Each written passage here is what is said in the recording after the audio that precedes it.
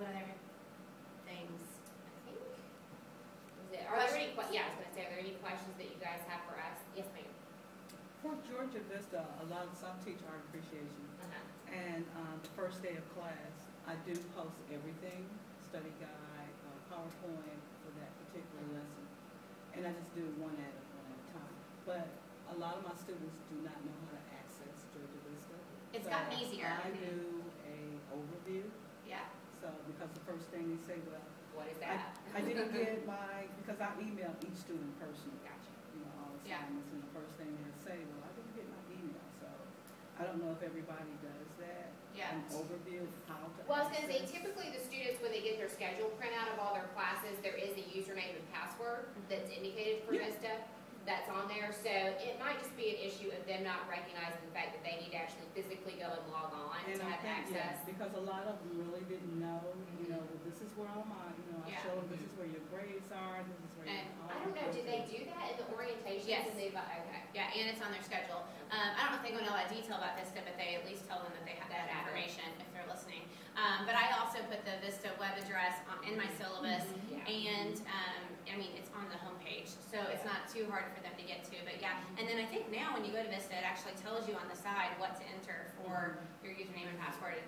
Ever since IT got a hold of it, it's been made a lot easier. And the IT is really good about helping if they do have any problems. But I think there have been a lot less problems lately. But I think it's great what you do, like kind of go through it and show it in class. I think it's better if they actually see it. Right. Because a lot of them may not even have a chance to come to the orientation. Right, right, absolutely. And it alleviates excuses. Yeah, it's true, it's true. Yeah, I'm all about alleviating excuses. Yes. And being left alone. Yes. Yeah.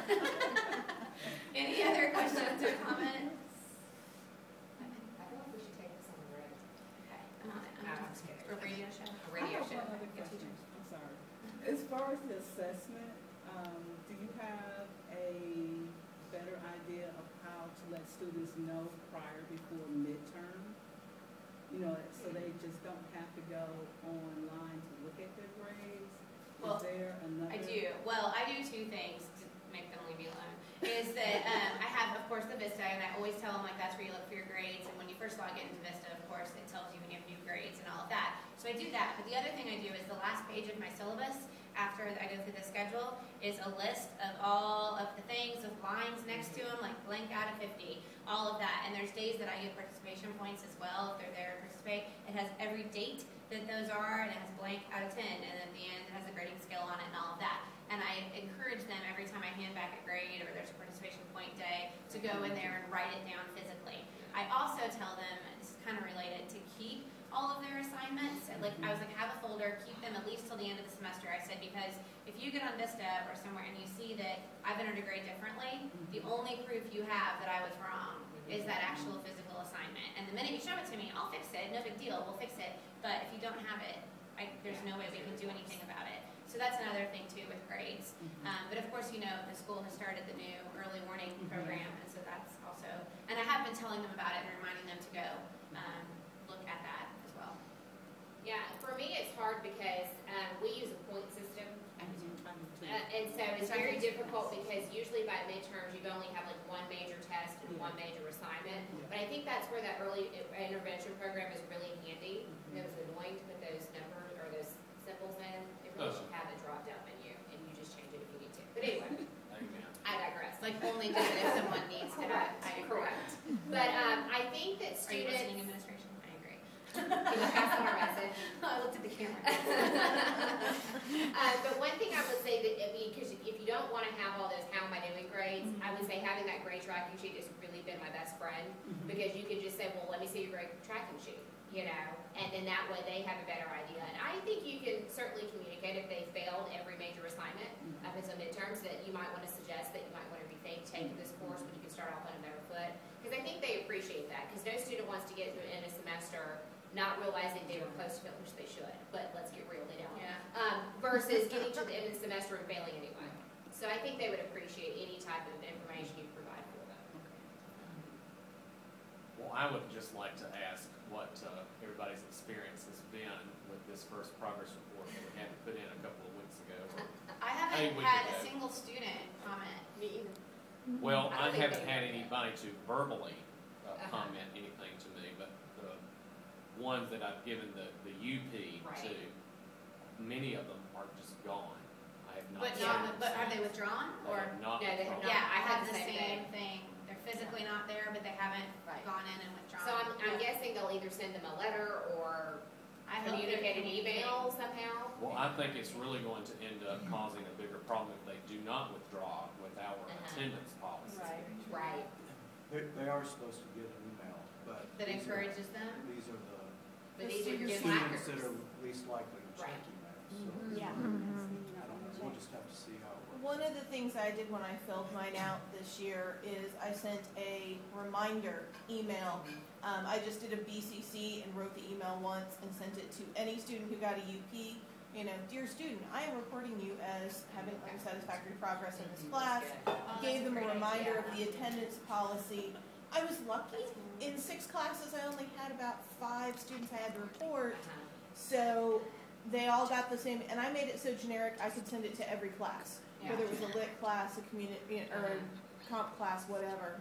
And they all got that, and I actually got a response from one of the online students, because I included a proviso in there for online students, attendance equals this. Right. And she actually came into my office hours, saw me, and has now caught back up. So That's I saved good. 1 out of like 5 or 6. That's the point of it. So, though. but yeah, because they're not checking the email, and I think a lot of times if the email comes from an email address they don't recognize.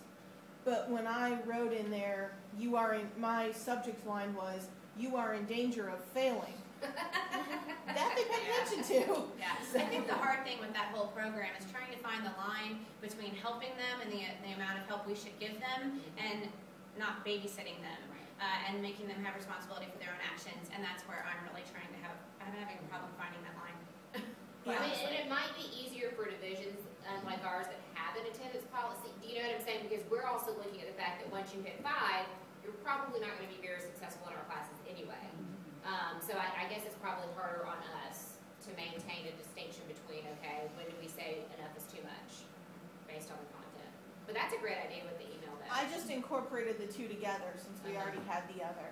Because I could say you know, the people that got a UP also had 3 or more absences already. And so I could say that in the email as well.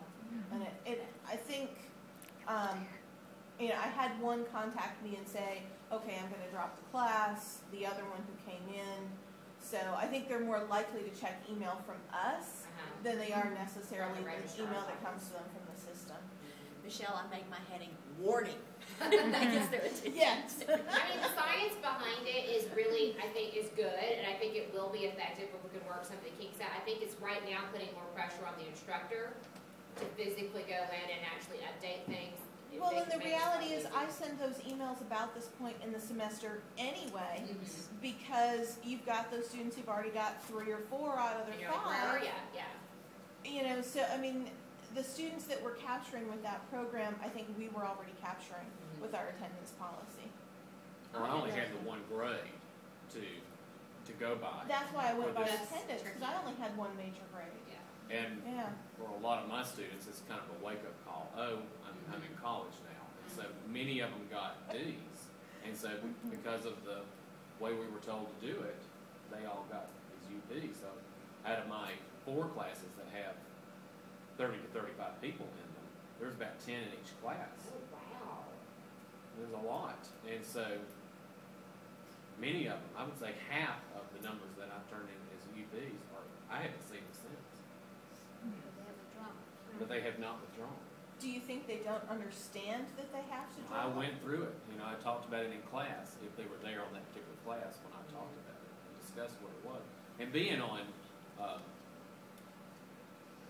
what's it called, the Academic Progress Committee, before I know how important this is, but I just think that it's a little too soon. I think this next thing that we want to do, where we do the SNU right before midterm, is going to be much more beneficial. I This think was a little too I early. think if we did attending, non-attending, and then the one right before midterm, I think the 2 would be sufficient. I agree. All right, well, if there's no more questions, I think we're going to move on to Sorry. Dana talking No, about. I like having this kind of conversation.